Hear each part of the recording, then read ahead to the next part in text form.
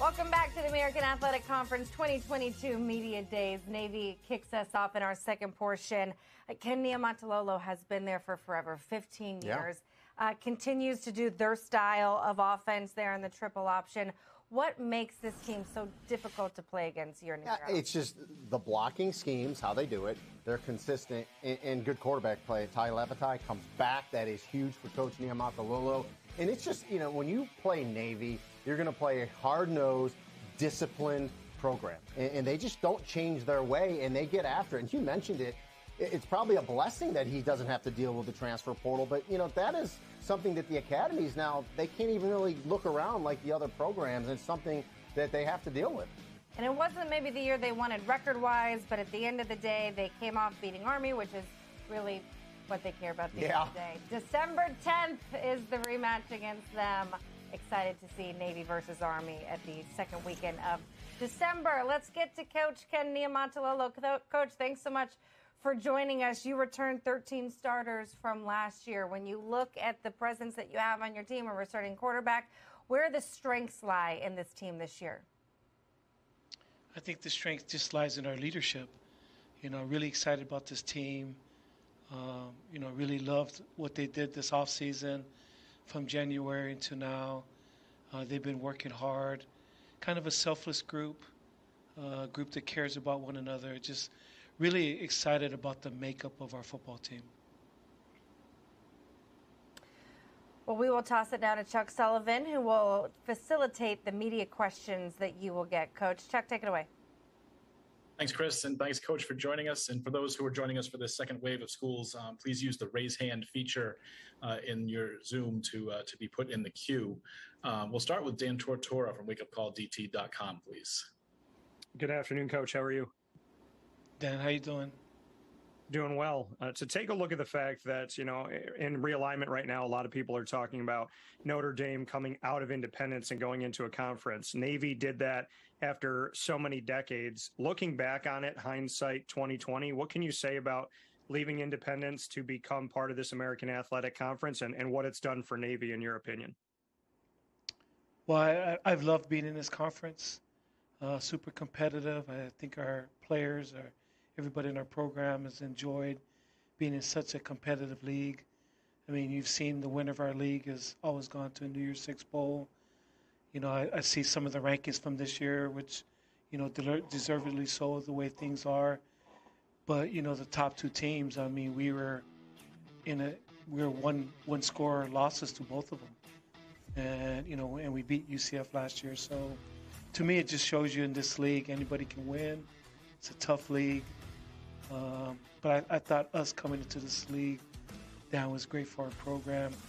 And obviously the way the realignment's going, I think all of us are we'll all see how it all settles down and settles out. But I think it was great for our league. And a quick follow-up for you, just why it's made so much sense to be a part of Navy and to continue to be here. You've had other opportunities and other phone calls. You and I have spoken about it before, but you've stayed true to Navy and kind of Grandpa Ken here with the tenure that you have inside of the American Athletic Conference. Well, the grass isn't always greener. There have been 36 head coaching changes in our league since I've been in this league. And so very, very fortunate to be here. I coach great young men. I love the Naval Academy. I love Annapolis. I mean, I don't want to leave. I mean, you coach at a great place. You coach great people. You love coming to work every day. The United States Naval Academy in the Navy Football Brotherhood is a special place. And I think sometimes in this profession, the money is so lucrative that sometimes you can start chasing the wrong things. And I've just been very fortunate to be here. Take our next question from Bill Wagner with the Capital Gazette in Annapolis. Good to see you, Kenny. Hey, Wags. So are you surprised to be picked second to last in the league? And what do you attribute that to? I mean, like you said, you had a lot of close losses last year. You were not as, your record was not indicative of the type of team you were by the end. Are you surprised to have such little regard from the rest of the conference? No, I mean, I think a lot of it's based on the last 2 years and the way our record's been. But even when we were winning, in our league, I mean, prior to um, to COVID, I mean, I think we were tied for third in the total amount of wins in our conference. And so I think people have forgotten about that. But this profession is what have you done for me lately? But I think most of it is Wags based on the last 2 years, deservedly so. We haven't had a good record. It's okay. We like being picked as an underdog. I love this football team. I love what they've done since January, and you can't really worry about the preseason stuff. You just stuff that you have to do during the season that matters. And this is a follow-up. What are some of the reasons why you think Navy will be better than obviously some people think? Well, first of all, we've actually been able to do. This is the first time in the last 3 years that we've had a normal off season. And so I feel like we've been able to prepare our football team exactly like how we did 12 other football teams, since I've been here. So that gives me first and foremost the greatest confidence in that since January, since we've been back until now, we've done the things that we normally do. We haven't had any COVID protocols or things that we had to do or locked away in the dorms or whatever the case may be. We've been able to do everything that I know that we normally do. I was telling our strength coach in June when we were doing sled pulls and pushes and we had a ton of guys throwing up. I just said, I don't know if I've ever been this happy to see guys throw up again. But we needed that. I mean, because it's our nature and who we are, just some of our off-season things that we do in our conditioning, we've been able to do everything, Wags. And so seeing that from January to this whole off-season, seeing how our young team responded and beat Army, a team that everybody thought that would beat us, watching, Ty, our quarterback, perform well in that game, seeing all of our young players play in this offseason, in spring ball. I've been doing this a long time, and so I just have a great feel by what I see, not by what anybody else tells me, but what I've seen since the Army game to now. I feel really good about this football team. We'll go next to Leo Haggerty with Amped Up Sports Network, please. Coach, one question and a quick follow-up. You're one of the few programs that the portal really doesn't affect. How nice does it have that continuity where the guys that finish the season with you are going to be the guys that you show up with next year? Well, actually, the portal does affect us. Fortunate guys stay, but people still leave, and people still can leave. The way it doesn't affect us is we can't go into the portal, but people can still leave the Naval Academy and transfer out, which has happened, and so it still does affect us. But the way it doesn't, that we're not able to do like everybody else is, we can't go recruit out of the portal like every other school. Coach, quick follow-up. I was at your press conference when Brigham Young was calling after the Army-Navy game, and I may be paraphrasing a little bit, but you said you were asking me to choose between my team and my faith. That was really a tough decision for you, wasn't it? Yeah, it was. It was tough. Yeah, like you said, because that's my faith. But I love the school. But in the end, it worked out. They had some things that they're looking for. I was happy where I was at. The only reason I went to look at the school because been a member of the Church of Jesus Christ of Latter-day Saints my whole life. My son was playing there, so that's the reason I went to go look at the school. But it all worked out in the right way. I'm grateful I'm still here, and they got a really good football coach in Kalani Sitake. We'll go next to Trace Trilko, please, Sons of UCF. Coach, what are you hoping your team will accomplish the most during preseason camp? I want to continue off by everything that we've been doing so far. I want to see how we started to run when we came back in January, and I was really excited. Just seeing the way we were running, And then I want to see how we did in fourth quarters. That's kind of our off-season conditioning that we do on a weekly basis, and it's a grueling task and test we want to see, and I thought our guys did really well in that. Then spring ball, we got after each other offensively and defensively. So I was really encouraged to see some of the growth of our team there. And then in the summer, I was here in June, and I was really pleased by all the things that I saw in June. So it's just a continuation. I think so far we're doing all the steps, like I said, and being here so long, I feel like we're preparing this team like we've prepared, as I've been a head coach, prepared 12 other teams in the same steps. We're doing steps A through Z, where in the last 2 years we went A and we skipped some steps. We've been doing everything this off season. So what I'm looking for in fall camp is just to continue that progress, that process of getting ready for a grueling season. Head coach Ken Niumatalolo. Coach, before I let you go, I have one question. The players that play for you have such rigorous schedules with their training in football and classes. And now, as you mentioned, a chance to kind of go back to normal, how things were 3 years ago. I'm curious what you and your players do for fun outside of football and class and everything. Oh, they're normal kids. These are normal young men. They love to have fun. They're special in that their academics are important to them. Football is very important to them, so they try to balance that. But they're also normal kids. They love to have fun. So we're in Annapolis. It's a great place to be, very close to D.C., close to Baltimore. There's things to do around our town. And it's a beautiful campus, and there's a lot of things around here. So these guys get a chance to have fun. Good deal. I appreciate the time. Looking forward to watching you guys play again this year. Good luck 2022 season and throughout fall camp. Thanks for having me. Take care. You too, Ken Niumatalolo in his 15th season. I just wonder, do they play golf? I don't know that you get 4 hours of time during an off season. We talk with the guys of Tulsa and the fishing and the grilling.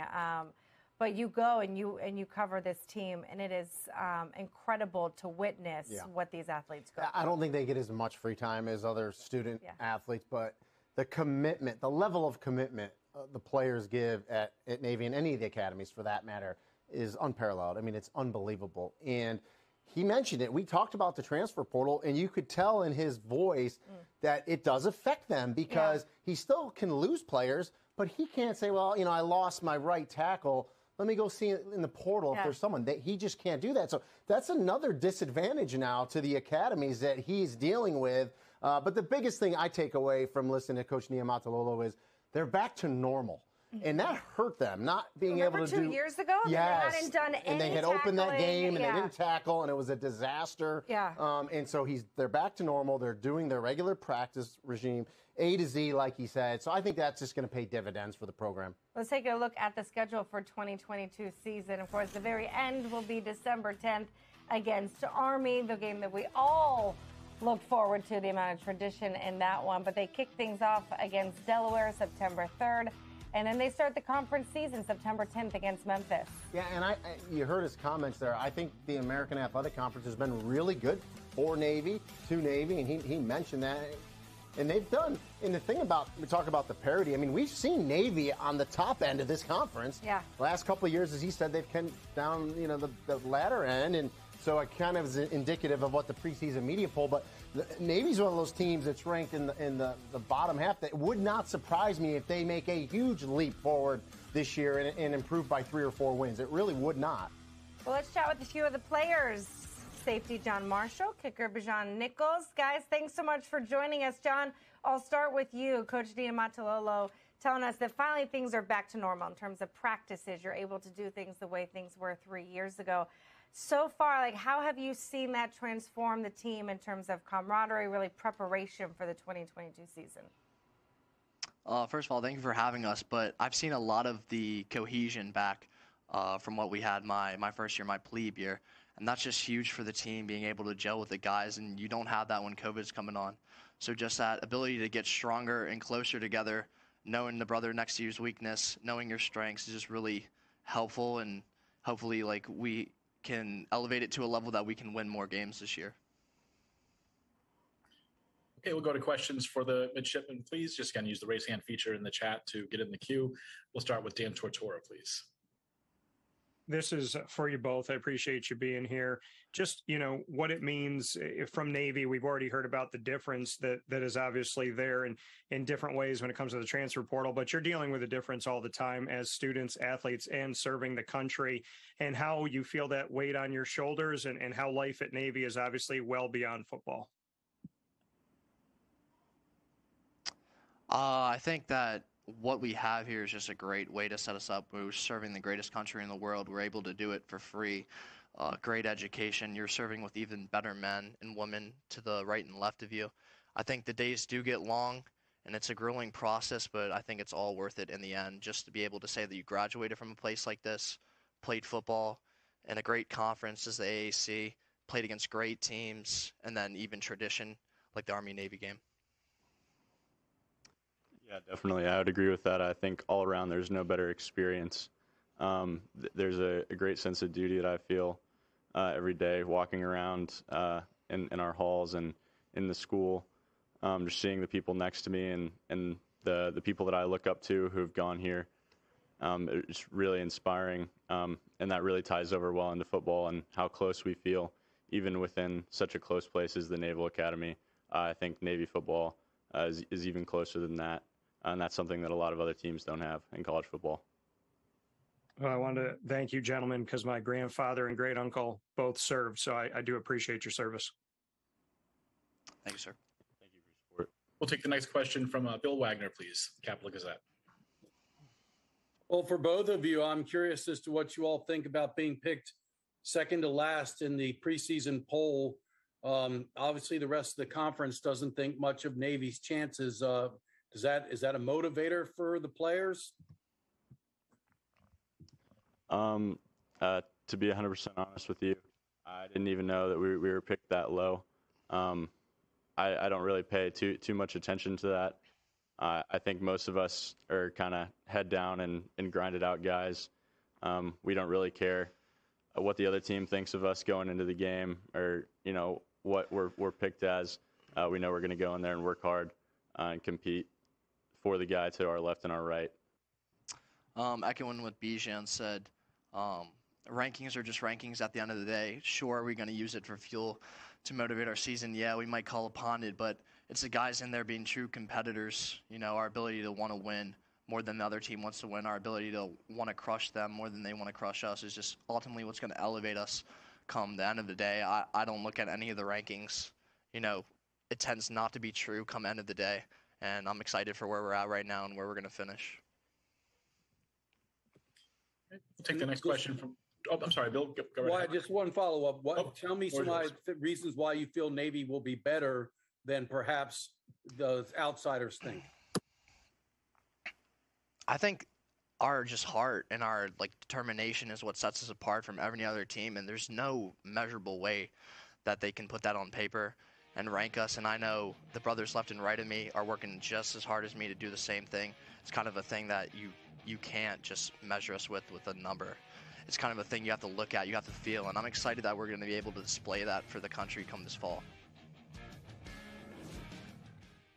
Yeah, I would definitely agree with what John said. There's no height or weight or statistic or speed or time or anything like that that you can really put on what we have going on here and in our locker room and on our field.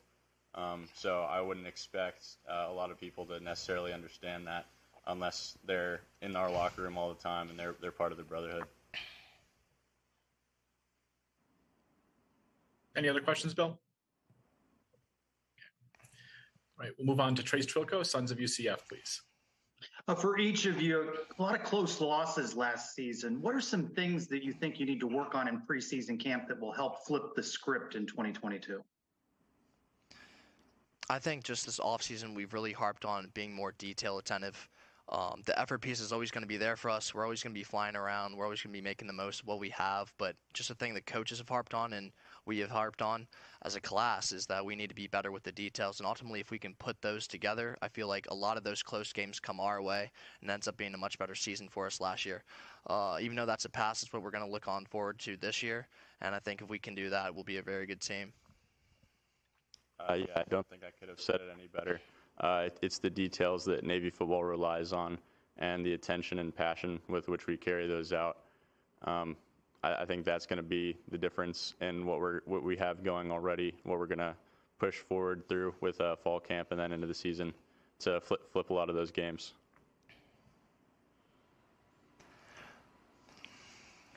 John Bijan, we appreciate the time. Good luck 2022 season. Excited to watch you guys start things off on September 3rd. Thank you. Thank you.